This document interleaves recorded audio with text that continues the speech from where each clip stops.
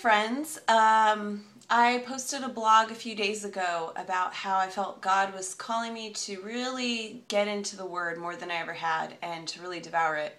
And I've been challenging myself to do that, and I have been really enjoying it. And it has been a little bit hard. I think there's some resistance that I'm meeting, but I am trying, and I am doing it more than I was, and learning a lot. I think God is multiplying my efforts as an encouragement to keep going in this direction.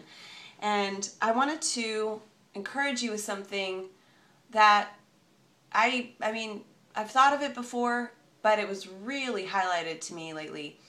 And it's a little bit unusual. I don't hear about this much, but I think it's important. And I'm reading Joshua right now. Joshua 1:6. Be strong and courageous.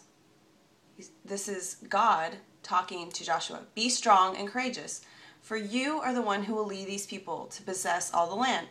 And then in 7, he says again, be strong and very courageous. Be careful to obey all the instructions Moses gave you. Do not deviate from them. So when God says something once in the Bible, this is God we're talking about, it's important. If he says it twice, especially be strong and courageous, be strong and very courageous, I think he means it. And then in Revelation, I saw this over Christmas break. Now this is really surprising to me. It's Jesus talking, and these are some of the final words of the whole Bible.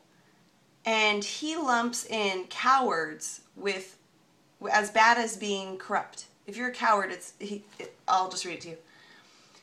It says in Revelation 21:3, I heard a loud shout from the throne saying, look, God's home is now among his people. He will live with them, and they will be his people. God himself will be with them.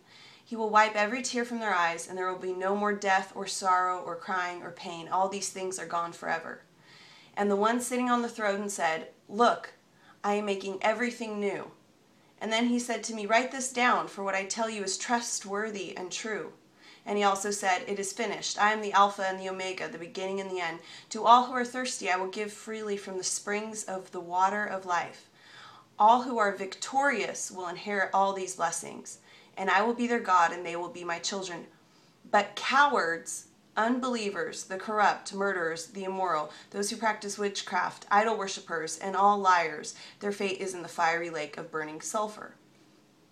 So, apparently, having courage, being victorious, and being strong and courageous is something that is very important to God. And Jesus, we think of him as meek and mild, and he was meek and mild and humble, and he even let them take him and nail him to a cross, and he submitted to that, and he didn't protest. But that was of his own choice. It's not because he was afraid. He didn't do it out of intimidation or fear. He did it because he knew that that was the strong and courageous thing to do at that time.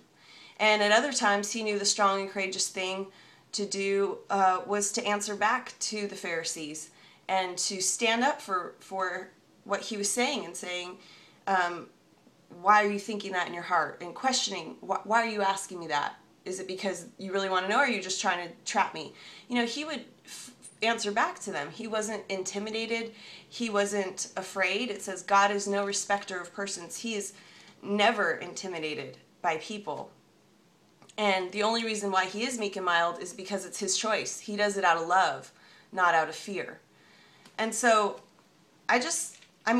if God keeps telling Joshua to be strong and courageous, and in the Revelation, he says, where does he say? For all who are victorious will inherit all these blessings. And then again in Revelations 12:11, it says, and they overcame him, meaning believers overcame the devil, by the blood of the Lamb and by the word of their testimony. And they loved not their life until death. They overcame. They were victorious. So I think too often we don't live in the power that we're given, and we don't live with strength and courage. We are so often bullied by our feelings and bullied by evil forces, and we don't stand up and claim, no, I am a son or a daughter of the Most High God. I will not be afraid or intimidated. Yes, I can be meek and mild, and I can choose to submit and to humble myself in love and be a servant, but it's not because of fear or intimidation. And I won't let my mind be bullied or intimidated or captured by fear, because it is a command in the Bible. Just as God commanded us to love one another, he commanded us to be strong and courageous. So I just want to encourage you to listen to that command, because I don't think we hear that enough. And I'm going to try to do that, and just, be bold and be confident that God loves us and that he is with us. He is for us, not against us. And we have so much more authority and power through his name than I think that we realize sometimes. So I just wanted to remind you of that. And yeah, so I hope you remember that and claim that. And I'm reading Joshua right now. I'll probably be sharing more from Joshua, because I've already in the past few days just found some pretty interesting stuff. So let me know what you think, and be strong and courageous. All right, bye.